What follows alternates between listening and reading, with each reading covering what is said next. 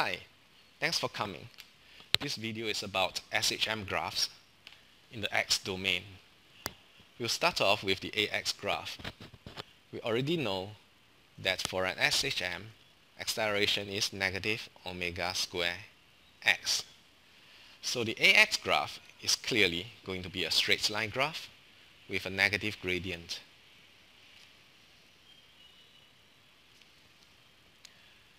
The graph should not extend beyond the amplitude of the oscillation, x0 and negative x0.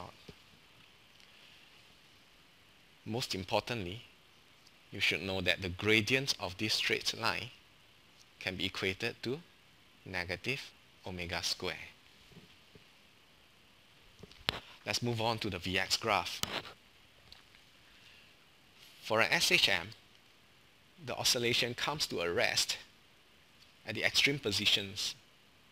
So we know that these are 2 points on the Vx graph. At the equilibrium position, the oscillation is at its maximum speed. So now we have 2 more points on the Vx graph. And the maximum velocity we know is omega x0. How are we going to join up these 4 points? Turns out it's an ellipse. For an ellipse, the gradient is actually 0 here, and the gradients here should be vertical. So when you are sketching the graph, please take care.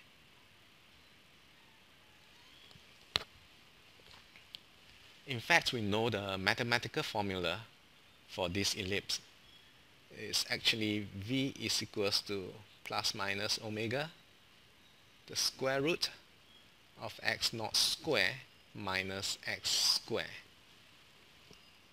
This formula is actually given in your formula list, so you don't really have to memorize it, but I expect you to be able to recall this formula actually. This formula can be derived quite easily actually.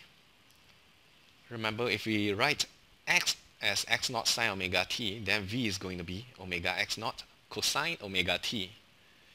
This means that sine square omega t can be written as x over x0 square. Likewise, cosine square omega t can be written as v over omega x0 square.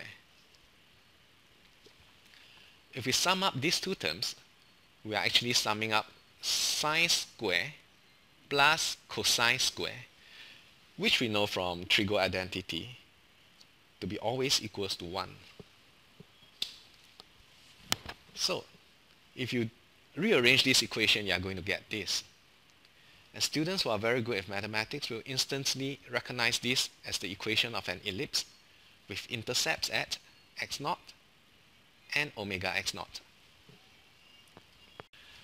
Okay, that's all. Ta-ta!